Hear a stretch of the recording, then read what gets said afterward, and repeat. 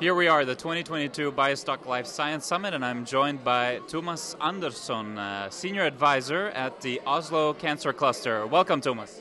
Thank you very much. Well, you are at the Oslo Cancer Cluster. What brings you to Lund today? Well, first of all, I'm used to Lund. I live here, actually. And then I work at the Oslo Cancer Cluster on some kind of a commuting basis. And there and now we have a couple of companies that we are going to present or that are presenting here at the summit. Well, that's great. It's so good to have you here. What do you think of the event so far? We've gone through a day and a half almost. What are your thoughts? It's very interesting.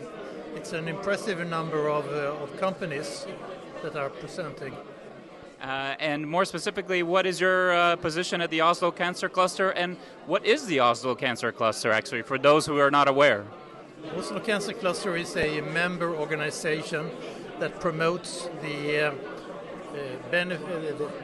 treatment of cancer patients and development of new pharmaceuticals.